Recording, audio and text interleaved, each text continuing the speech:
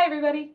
I'm here via Zoom to go over a couple of things for you to think about when you're setting up your virtual Zoom interview space. Number one, make sure there's nothing distracting behind you. You do not need to have a cute background with picture frames and plants in the back. Keep it very, very neutral. That's number one. The second thing you want to think about is what kind of chair are you in? You want to make sure that it's not a chair that's going to swivel back and forth. Make sure you remove any of those types of distractions.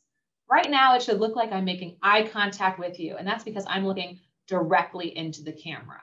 So when your admissions committee is talking, you can feel free to look at the computer screen. But when you're talking, look into the camera so you are actually making eye contact with them. Make sure you turn off all sound. So turn your phone off. If you have pets, make sure they are out of the house so that they don't create any distractions while barking. If you know that every day at 12 p.m. your neighbor is mowing their lawn, you're going to want to pick a different location. Make sure you have a contingency plan. Get an Ethernet cord if that's an option, or pick a space where you know your internet is not going to go out. God forbid it does. Have your phone ready to go to turn Zoom on that way. Those are a couple of things for you to think about to feel more comfortable setting up your virtual space. I know it can seem intimidating to do this over Zoom, but it does not have to be. Practice, practice, practice, have fun, and get excited that we are still able to do interviews in a time like this. Good luck and have fun.